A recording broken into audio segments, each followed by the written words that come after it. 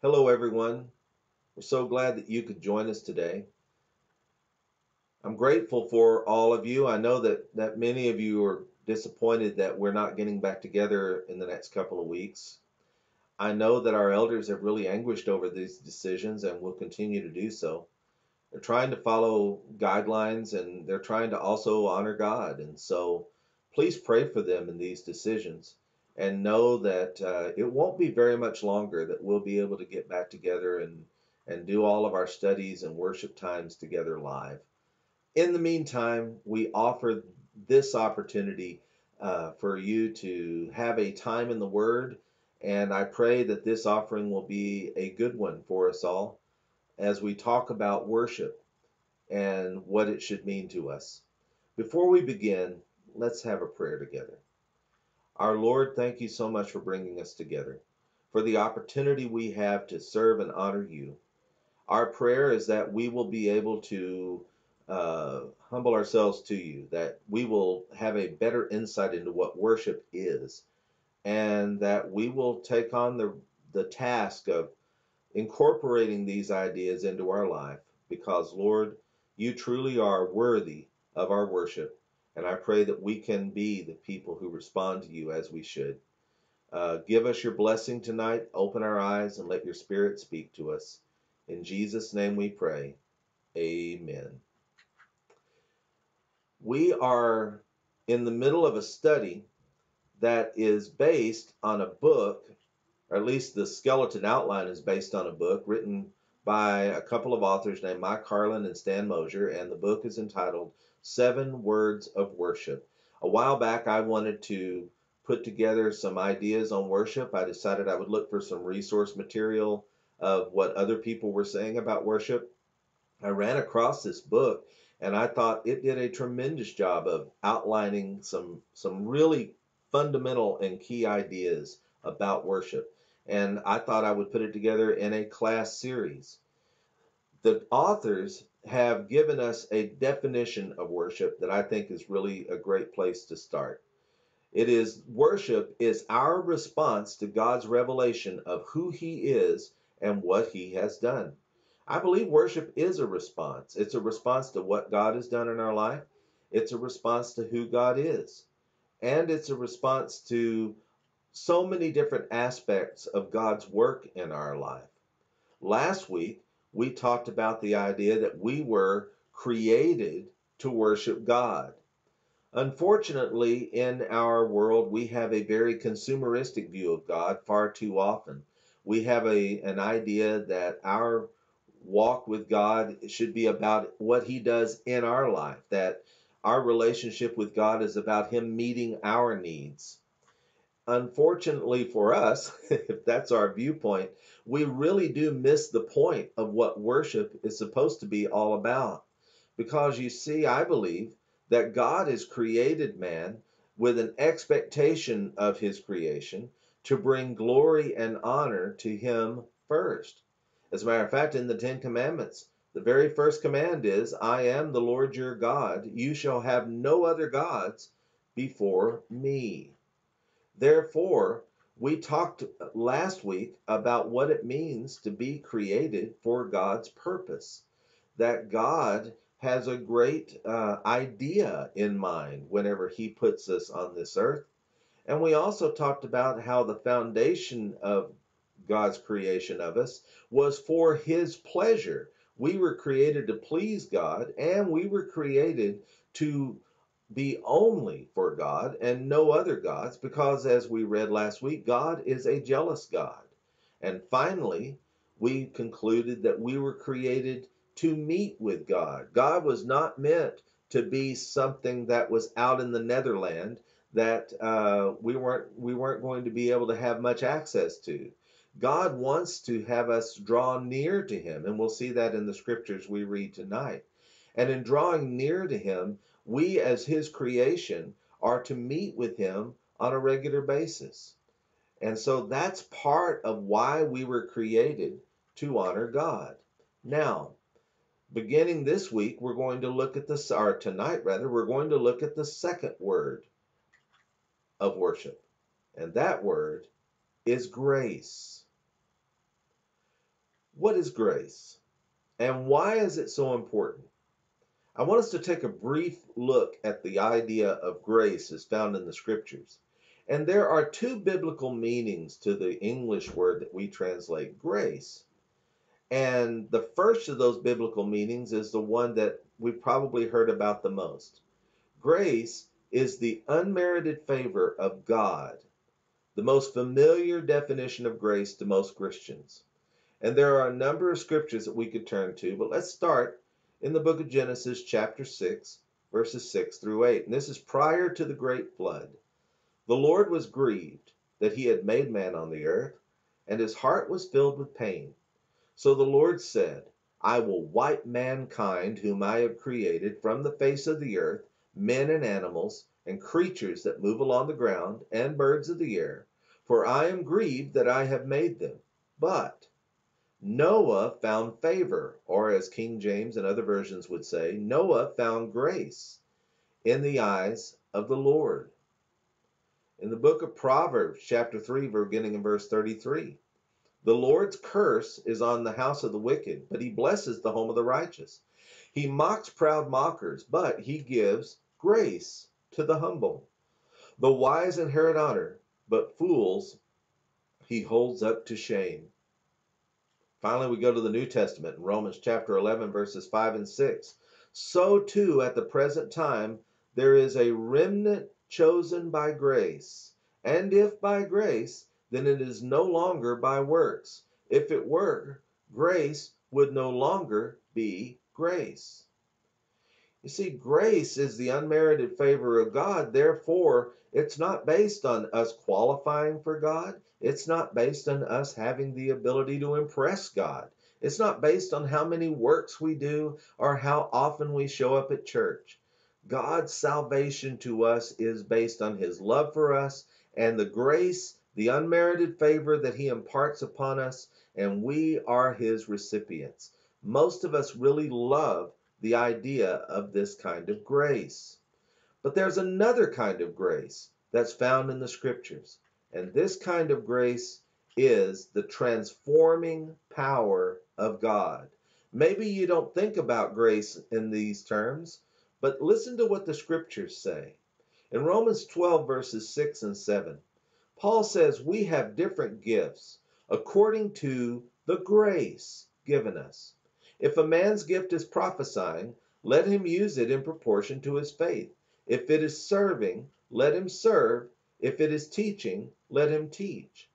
So this is not the kind of grace that gives us the ability to have salvation. This is the kind of grace that gives us ability to serve and honor God. In 1 Corinthians chapter 1, verses 4 through 7, I will always thank God for you because of his grace given you in Christ Jesus. Unmerited favor of salvation? Tell me what you think. For in him you have been enriched in every way, in all your speaking and in all your knowledge, because our testimony about Christ was confirmed in you. Therefore, you do not lack any spiritual gift, as you eagerly wait for our Lord Jesus Christ to be revealed. In 2 Corinthians chapter 9, beginning in verse 8, and God is able to make all grace abound to you, so that, and this is what the purpose of that grace is, so that in all things at all times, having all that you need, you will abound in every good work. As it is written, he has scattered abroad his gifts to the poor, his righteousness endures forever. Now he who supplies seed to the sower and bread for food will also supply and increase your store of seed and will enlarge the harvest of your righteousness. One more, and this is Ephesians chapter 4, chapter 3 rather, beginning in verse 7. I became a servant of this gospel by the gift of God's grace given me through the working of his power. Although I am less than the least of all God's people, this grace was given me. What does this grace do? It's grace to preach to the Gentiles the unsearchable riches of Christ and to make plain to everyone the administration of this mystery, which for ages was kept hidden in God, who created all things. The bottom line is this: grace is the exercising of God's power over his enemy. He exercises his power over sin and its power by forgiving man in his grace through the blood of his sacrifice. And then he administers that power to men in his grace to defeat his enemy and his work in him. I want you to think about a statement. I want you to see if you agree or disagree with it. It's sometimes easy for people to accept one type of God's grace while neglecting to accept the other. It is sometimes easy for people to accept one type of God's grace while neglecting to accept the other. You see, there's a lot of people that really like the idea of salvation, and they really want God to forgive them, and they love it when they feel peaceful about things. But God's salvation in our life is just one form of grace. He also loves us enough that he gives us the equipment and the enrichment and the empowerment to be able to live our lives on this earth, to be able to be representative of him, to be able to walk through life confidently so that we don't have Satan's power dominating our life, and we can give to other people the free gift which God gave to us. Consider what Paul writes to Timothy in 2 Timothy chapter 1, verses 8 through 10. Do not be ashamed to testify about our Lord, or ashamed of me, his prisoner, but join with me in suffering for the gospel by the power of God, who has saved us and called us to a holy life, not because of anything we have done, because of his own purpose and grace. This grace was given us in Christ Jesus before the beginning of time, but it has now been revealed through the appearing of our Savior Jesus Christ, who has destroyed death and has brought life and immortality to light through the Gospels. I want you to notice that the scriptures that we've read has given us an explanation of what happens when grace is given to us by God. I also want you to notice that all actions of grace are activities that involve God's power and God's influence. Grace gives to us blessing, salvation, and it gives to us God's presence. Grace is the power that defeats and destroys the power of sin and of death.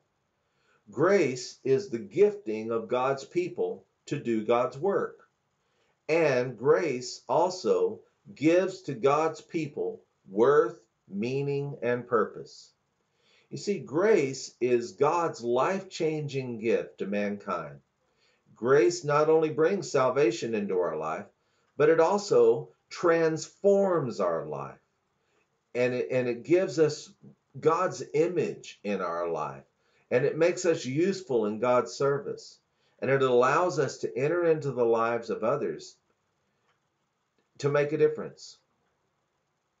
Now that we've said all that, how does grace influence our worship? Well, I want you to see what the Hebrew writer says in Hebrews chapter 10, beginning in verse 22. Let us draw near to God with a sincere heart, in full assurance of faith, having our hearts sprinkled to cleanse us from a guilty conscience, and having our bodies washed with pure water. Let us hold unswervingly to the hope we professed, for he who promised is faithful. And let us consider how we may spur one another on toward love and good works. Notice that both kinds of grace are described here in this letter. We are not only cleansed from a guilty conscience and have our bodies washed with pure water. That's the unmerited favor of God. But we also have a hope that we profess, that we may spur one another on to love and good deeds. That is the transforming nature of God. The writer also says in 4:16, let us then approach the throne of grace with confidence, that we may receive mercy and find grace to help in our time of need. While mercy and grace are two different things. They still go hand in hand. We receive mercy from God as He decides to forgive us our guilt. Praise God for that. We receive grace from God as He does this, but not only does He offer us forgiveness, He also offers us the empowerment that we need to be much more than just a forgiven entity. To accept God's grace into our life, then, is much more than waiting for God to give us a bath. It's also us pursuing these gifts that God gives to us all. It is us desiring to develop within ourselves the empowerment that He has decided to give to us. And that involves drawing near to God, who gives us both mercy and grace to help us in our time of need. Worship, therefore, is our willingness and our response to the revelation that God is working in our lives through His grace. We don't just acknowledge God, but we seek God to find out what He wants us to do for Him. Our faith in God gives us confidence that He is the one who will defeat His enemy through the power of His grace. And our worship is our drawing near to God because we have accepted this gifting and His calling to become agents of grace in this world. So when we teach, when we preach, when we serve, when we get involved in the lives of others, when we get involved in the administration of God's grace to others, we are worshiping Him. You see, as we conclude, let's consider this. Grace from God is His way of connecting with us.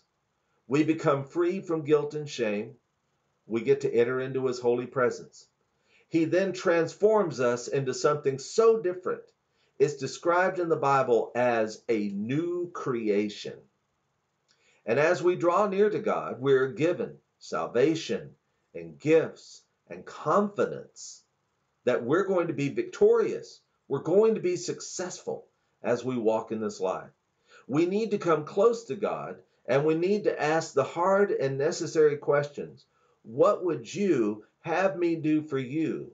And through humility and prayer and seeking and being willing and humble servants, we can begin to understand that God gives to us purpose.